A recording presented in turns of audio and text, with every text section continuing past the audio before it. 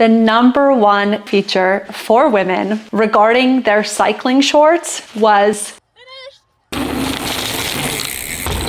Hi, I'm Helena. I'm one of the voices from RIDERAWR. We just think of roar like the sound that comes out when you're pushing hard and when you're like fighting for what you believe in, like kind of like a lion or whatever you want it to be. You can say it however you want. It's for the people. Yeah, so we have something finally exciting going on. It's been such a long process. Actually, a year in the making. We had 1 year ago a workshop where all these awesome women came together and everyone brought their favorite pair of shorts. And we kind of like dissected the shorts and said, what is our favorite part about it? And we found actually that the thing we liked in some of the shorts we had, like maybe you would have shorts with a pad that you knew you could trust for long rides, or you had shorts that had like a really lightweight material for hot rides. But like none of us had this short that was really had everything that we were looking for. So we had this workshop and we also sent out surveys, kind of more international around the world, and got a bunch of feedback. And I have to tell you, the #1 complaint or the #1 feature for women regarding their cycling shorts was wanting to go pee and wearing bibs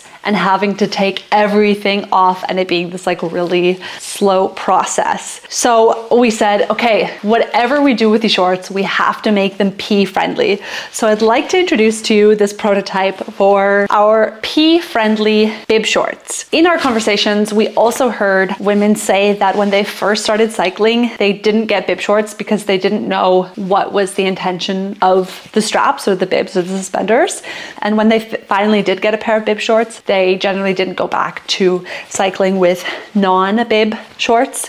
Personally, the only time I wear non-bib shorts is like in spin class, indoor spinning. For me, and I'll show you after when I put these on, what I like about bib shorts is that they're kind of like a high rise without the band digging in and pressing in for hours on end.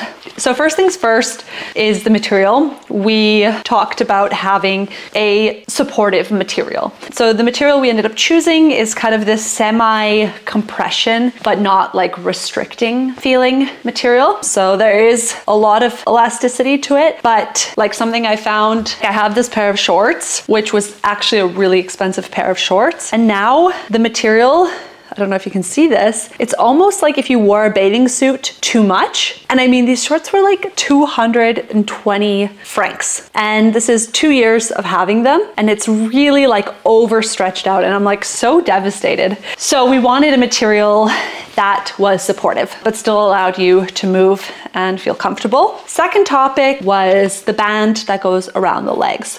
Depending on the material or where on your thigh it hit, it would create this kind of like sausage effect. Our solution, which we're testing out, is that the gummy, these little dotties, which are these really fine little, I don't even know how you would describe this, like pimples.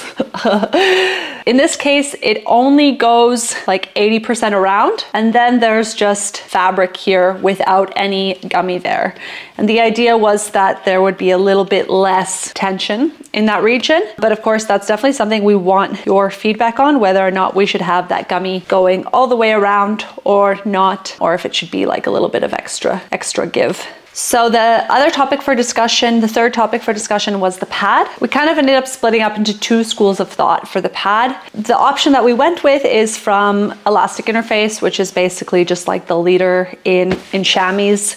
And we went with, this is called the Performance Road Force, Women Eco Carbon something something. It is a denser pad, but it has different densities. Like here it's a bit denser, and here it's a bit softer towards the pubic bone area. And the reason we chose this pad is, first of all, a bunch of women did a huge review on like pad shorts, and they found that this was generally the best pad for everyone. And second, we had also tested something with a little bit more give, a little bit softer, but we found that this pad was like just a bit more of an all-rounder, that sometimes sometimes with the thicker version, you would feel like, could feel like a diaper. And what we liked about this one was that it gave you like a nice point of contact. So you felt protected, but you could still feel your saddle underneath. Like sometimes, do you ever get that where it feels like you're literally sitting on a pillow and you can never get comfortable in your saddle position? So we're testing this pad now again, and we really want your feedback. A recap is the material, the end seam, and this is also a seamless cut, and then finally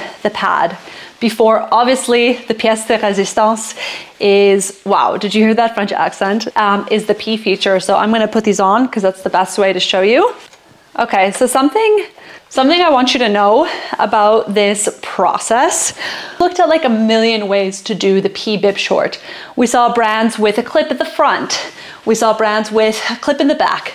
And we just didn't think the clip was a good solution because you're always gonna be having to like put it over your head, and if you got your helmet on, and then you're gonna be looking for the clip back here and trying to pin it together. So how this works is there is a panel here, which, by the way, I just love.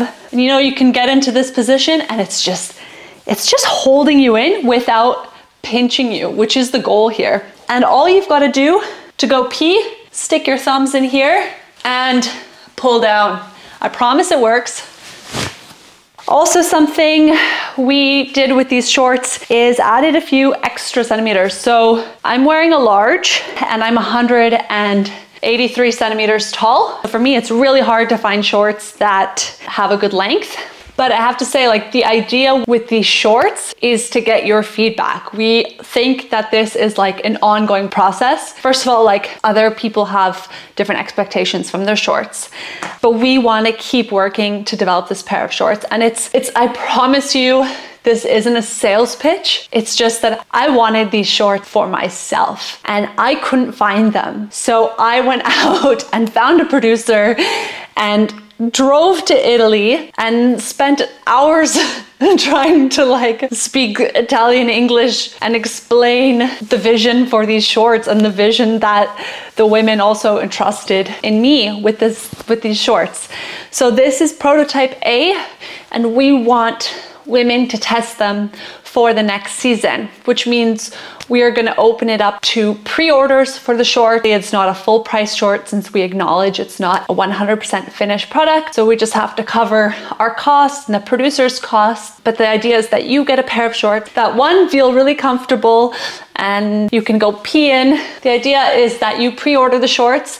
That way we only produce what we need. And then we're going to get them to you hopefully early spring 2023, hopefully March, somewhere around there. And you're gonna be our testers and you're gonna ride all year with the shorts and give us feedback. What do you like? What kind of changes would you like to see? And then we can keep developing this awesome idea and create a pair of bib shorts that you're always gonna wanna reach for. That's the goal. And then you can go pee in and like removing barriers.